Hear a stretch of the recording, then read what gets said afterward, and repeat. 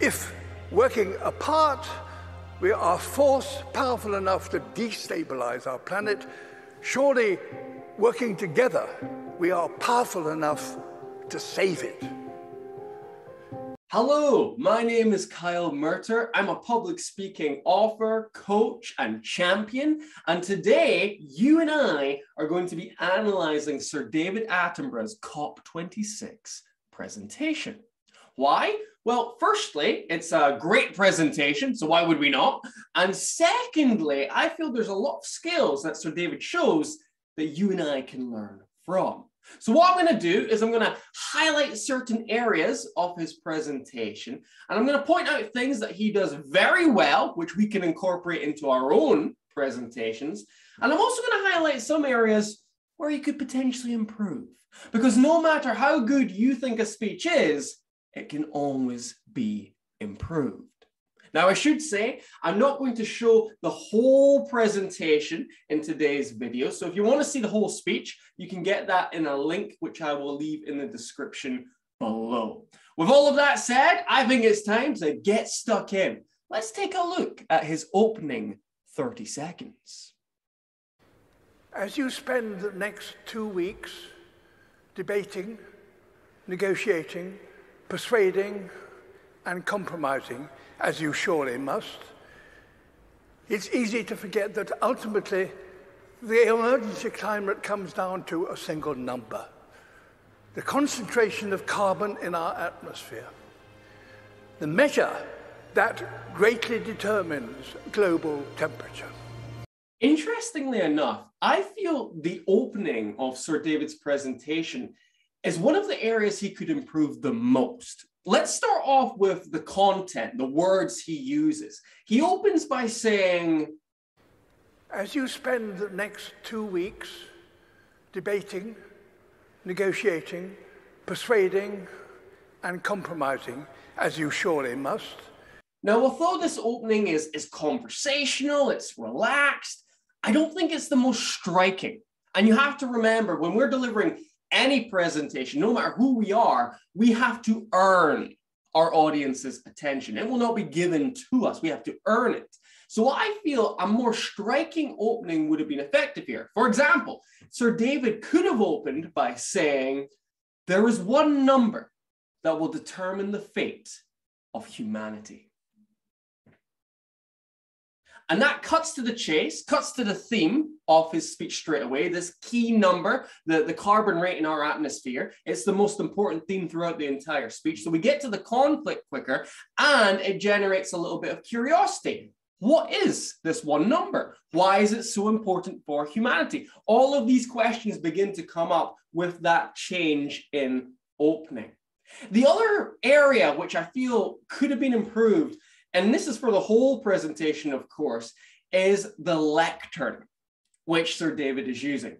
I've got a problem with lecterns for a few reasons. Number one, a lectern creates a barrier between the speaker and their audience. Number two, when people have a lectern, they tend to look at their notes on the lectern, breaking eye contact with their audience. And then number three, well, it's this.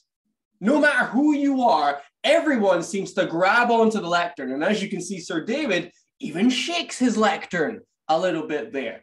And it's interesting, if you look at some of Sir David's past presentations, past documentaries, he gestures a lot. He is very strong with his gestures, but I feel that lectern almost contained him, stopped him from expressing himself even more. So the point here is, if you're delivering a presentation and you have a choice of whether you stand behind the lectern or whether you stand in front of the stage with no lectern, choose no lectern. You will be far more compelling and you won't be shaking it as well. And the changes in that one number is the clearest way to chart our own story, for it defines our relationship with our world. For much of humanity's ancient history, that number bounced wildly between 180 and 300. And so too did global temperatures. It was a brutal and unpredictable world. At times, our ancestors existed only in tiny numbers. But just over 10,000 years ago, that number suddenly stabilized, and with it, Earth's climate. We found ourselves in an unusually benign period, with predictable seasons and reliable weather. So now we're moving on to the part where Sir David educates us on the importance of this key number. And it's a very important part because if we don't get it, then we're not going to get the entire presentation.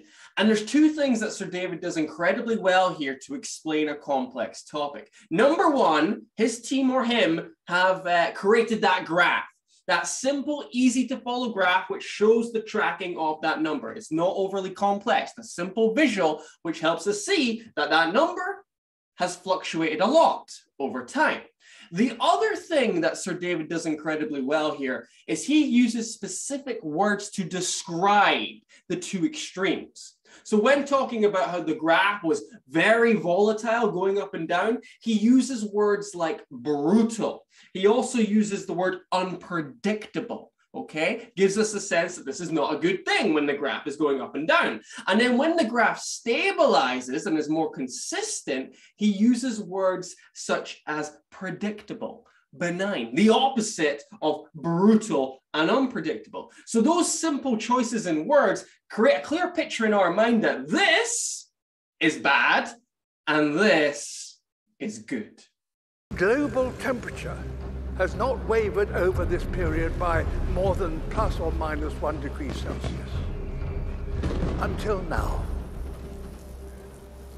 Our burning of fossil fuels, our destruction of nature, our approach to industry, construction and learning are releasing carbon into the atmosphere at an unprecedented pace and scale. We are already in trouble. The stability we all depend on is breaking. So now we're getting to the problem, climate change. And what I like here is that Sir David is continuing the theme of that number. As that number rises, our problems increase as well. So he's creating the connection there, which is very strong. I also like that he explains why this is occurring. Burning fossil fuels, releasing carbon into the atmosphere is rising this number up. But what is even more important, and this is something that you should do anytime you're talking about a problem in your presentation, is Sir David shows the consequences of that problem. He shows the consequences. In other words, he shows what harm will occur if we do nothing. He shows visuals of the icebergs, for example. He shows the idea of our society, our way of being, our stability is breaking.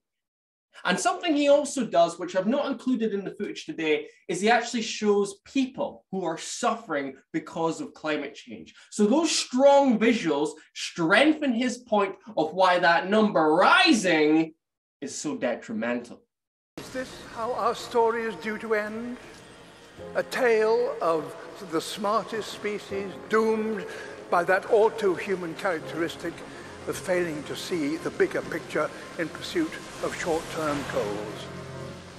Perhaps the fact that the people most affected by climate change are no longer some imagined future generation, but young people alive today. Perhaps that will give us the impetus we need. So I have a couple of suggestions for this part of the presentation. I like the words that Sir David is using. I think it's flowing very nicely. But at that point, this point here, where he's talking about how we're failing to see the bigger picture, a tree falls behind him in the background. Now, he's saying some really cool and interesting stuff, which we all need to take on board. But I'm looking at that tree. And the point here is you have to make sure that your visuals are not distracting from your message. That tree falling over was far more engaging for me than what Sir David was saying. Yet the value was in his words. So make sure that your visuals do not distract from your message. My second point for improvement is to do with the phrase young people. Sir David makes the point that there's a generation today that will be affected by these changes in our atmosphere. Maybe that will give us the impetus to change.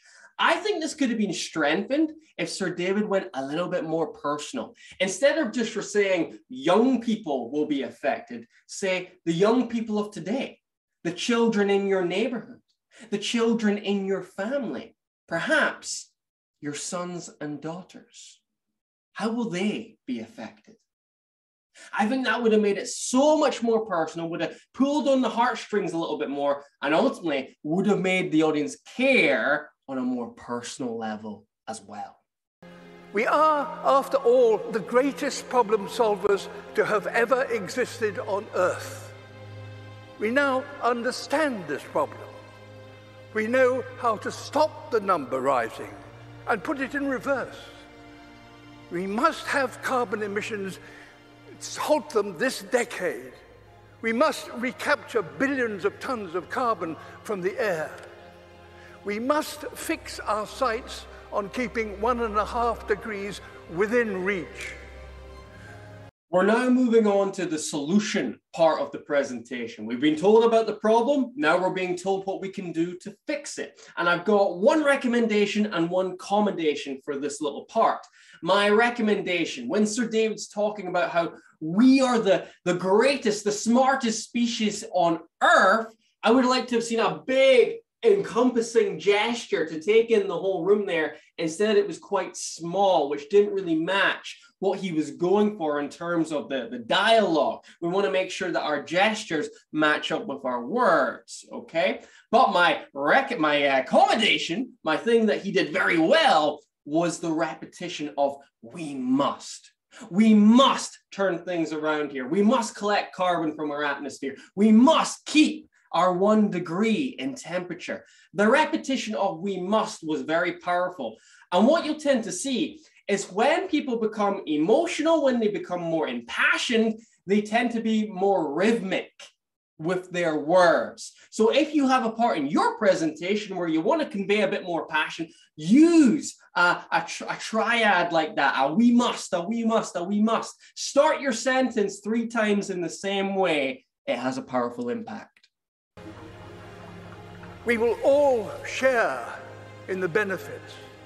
Affordable clean energy, healthy air, and enough food to sustain us all. So a key principle in convincing people to take action is to either talk about loss or gain.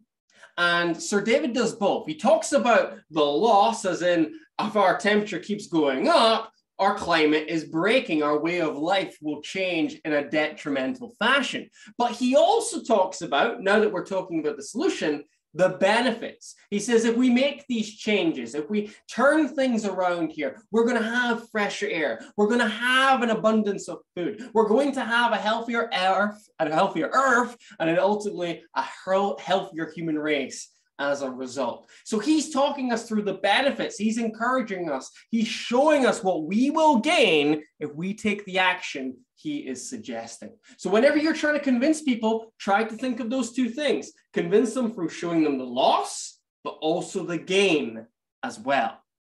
The people alive now are the generation to come. We'll look at this conference and consider one thing. Did that number stop rising and start to drop as a result of commitments made here? There's every reason to believe that the answer can be yes. If working apart, we are force powerful enough to destabilize our planet, surely working together, we are powerful enough to save it.